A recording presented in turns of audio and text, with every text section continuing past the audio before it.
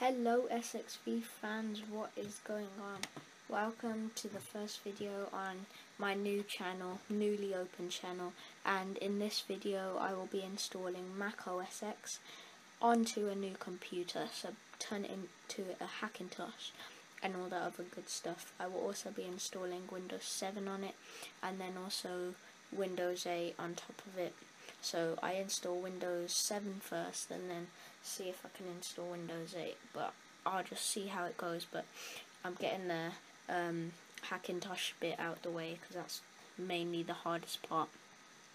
Now this video will be in part 1 and part 2. So part 1 of how to make a bootable USB for Mac, and I'm not going to be showing you how to like put Windows on it, because obviously you can go out and buy a disk, or you can just torrent it, or whatever you want to do, and all those good stuff.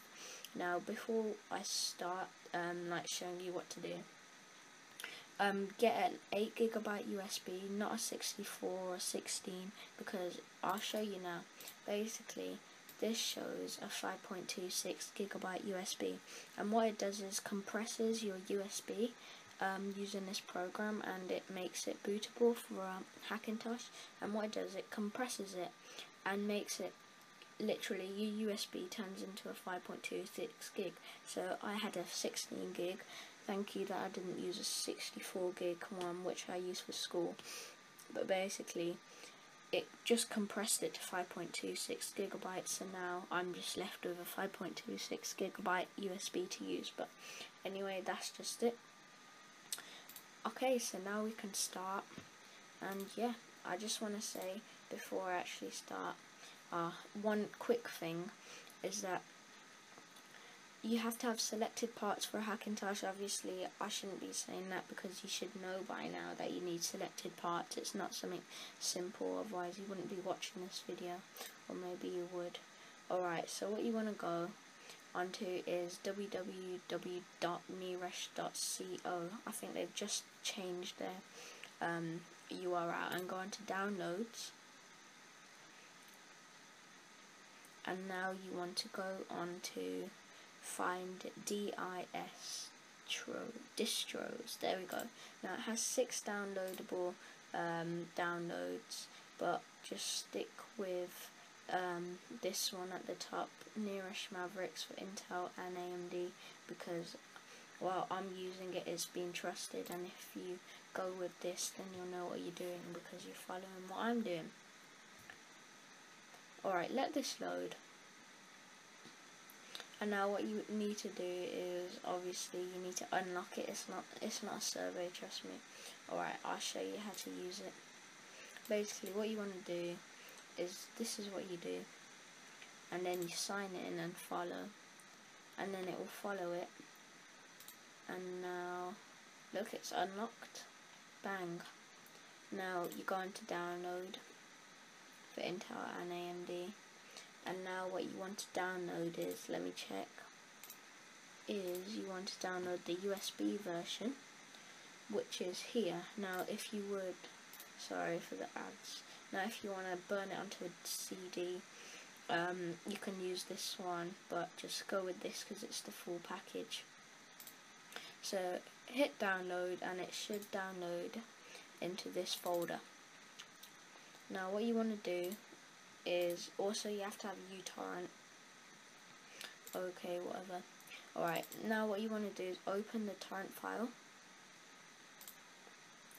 and extract or seed it, and then basically once it's finished downloading, it should come into a file like this one, and just drag it onto your desktop, or it might already be onto it.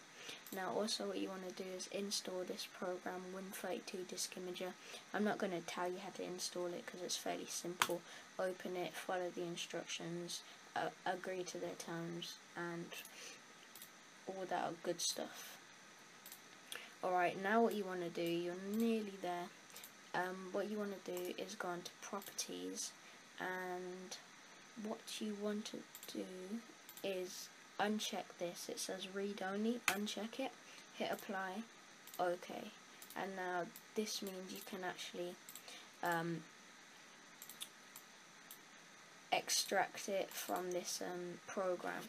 So what you want to do is you have to make sure you're administrator. This is a laptop for which I'm using to showcase it on, and I'm not an administrator, my brother is.